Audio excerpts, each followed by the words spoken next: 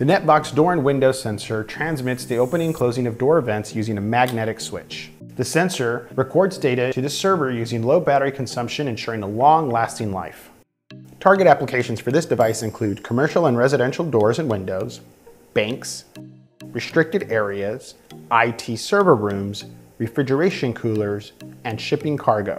The device is rated IP30, uses 2 lithium coin button batteries, has a 5-year battery life, and an operating range of -20 to 55 degrees Celsius. Included in this package is your sensor, your magnet, double-sided tape, and 2 coin batteries. Like with all of our devices, you simply scan the QR code to begin using the device on any IoT platform. The data types for this device include open and close. The device has a length of 57 millimeters, a width of 35 millimeters, a depth of 14 millimeters, and weighs approximately 43 grams. Simply pull the battery tab to turn it on.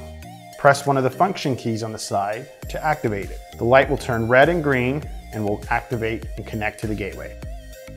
To remove the batteries or replace them, simply open the battery cover using some sort of flathead screwdriver, and then pop out your batteries to get new ones inserted.